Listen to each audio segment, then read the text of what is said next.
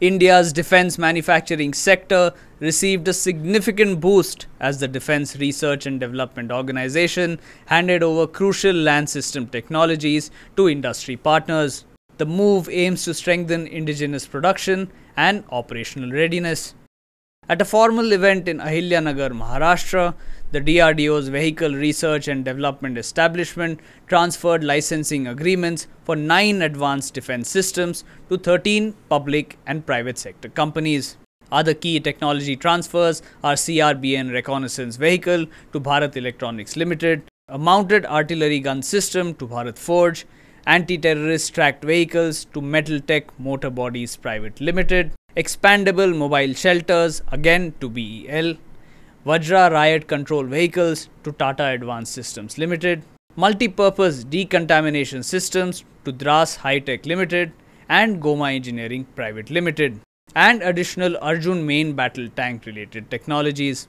DRDO Chairman Dr. Sameer V. Kamath praised the performance of indigenous systems, including the Akash Air Defense Missile, which played a crucial role during Operation Sindoor.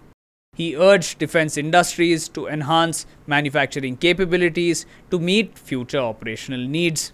This latest technology transfer is yet another step towards India's defense self-reliance.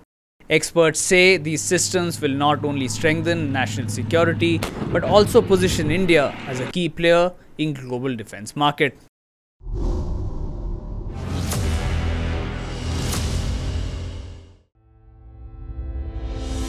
Our borders, a symbol of strength, guarded by our brave warriors.